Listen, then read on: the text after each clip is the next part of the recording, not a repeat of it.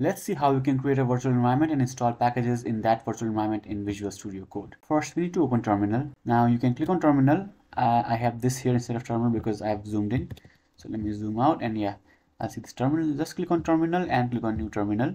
And now type this command, python -m venv, and then give any name to your virtual environment. I'll just call it my_venv. Hit enter, and this virtual environment will be created. As you can see here, this folder just came up here, and you will be asked, we noticed a new environment has been created. Do you want to select it? Just click on yes, and this virtual environment will be selected for this project. So as you can see here, my venv is shown here. So this means that Python from this virtual environment is being used. Now let's wait till this is finished. We have come to a new line indicating that virtual environment has been successfully created.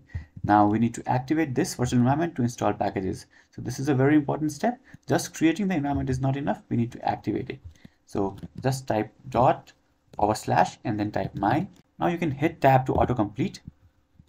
Again, S is capital and write scripts. Again, hit tab to autocomplete, and finally type activate. Again, you can hit tab to autocomplete. Now hit enter, and this environment will be activated. So once the environment is successfully activated, you can see this here, and now you can install any package that you want. So as you can see, both of these packages are showing warning that is not installed. So I'll just install them, and the command is pip install pandas. Now hit enter. If you get an error that says pip is not found, that means that pip is not installed in your system. To see how you can install pip, you can check the link in the description below. But if you downloaded and installed Python from python.org, this should already come shipped with your installation. Now let's wait till this installation is complete. After a while, you'll see this message that says successfully installed. And when you install pandas, numpy is also installed because numpy is a dependency for it. So yeah, we have got both installed. And as you can see, the warnings are also gone.